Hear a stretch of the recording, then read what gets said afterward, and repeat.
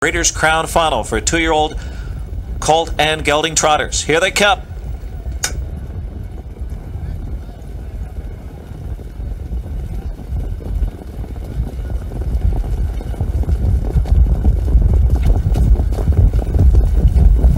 Off and trotting into Sears since Cape Town Hall out of there from the outside, but Ebony Strike shows some speed, so does RC Royalty as expected there. Ira K in the favorite, Chocolatier alert towards the inside into the early fray around the first turn. Dan Daly, RC Royalty on the outside, brushing to the top easily here. Ebony Strike in the second spot, and Sears with Cape Town Hall looking to slide in third there. Chocolatier is fourth, and as Cape Town Hall settles in front of Chocolatier, he edges to the outside. Past the quarter, Make You Mine got away in the fifth position, stride for stride with Global Glide.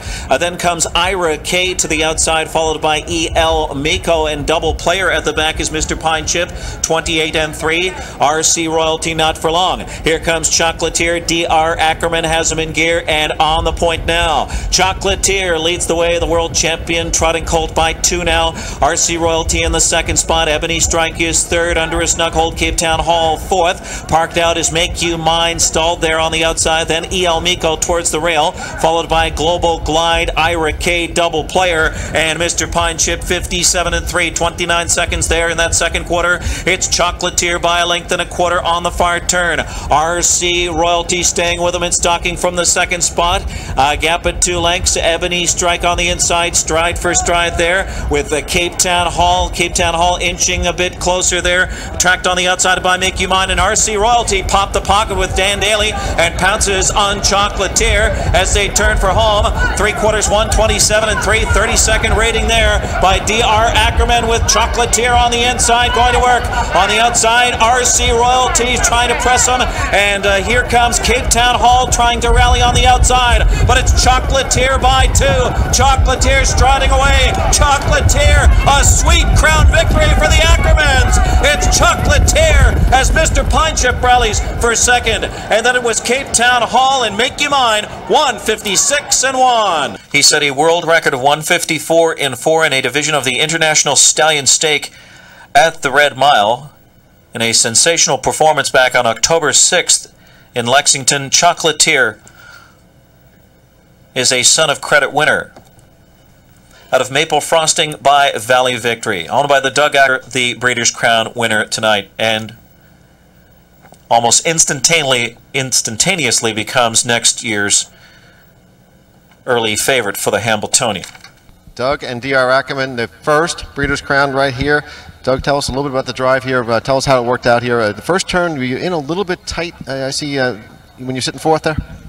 I had a couple of decisions to make there. Either, leave one of the horses out there and take my chances to follow up, or quick let him in and make a move there. And as soon as I sensed that the rest of the field was on the move, I had to quick take a hold to let him in so I could get to the clearance anyway. And then past the half, you met with some pressure at top of the stretch, but you quickly dismissed that.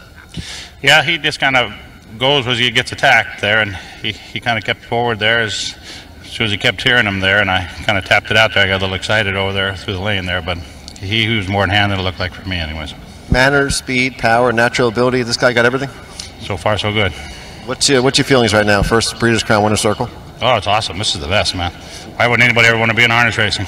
And the man on my left, I'm going to ask too, you paid your dues, Mr. Ackerman. Tell us what it feels like to be in the winner's circle of the Breeders' Crown. Well, $250,000 richer. Now, tell us a little bit about Chocolatier. Are you the groom? You're the caretaker for this? I'm the caretaker. Okay, now you're going to hire a groom in 2006? I doubt it. It's going to be you again? Yep. Is there a chance we're going to be right here the first Saturday in August next year? I hope so.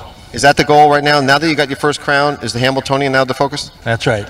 Tell us about Chocolatier. What's next? Where does he go when he winters, and do you shut him down entirely? Well, we're going to shut him down, send him to Peninsula Farm in Lexington till in February sometime.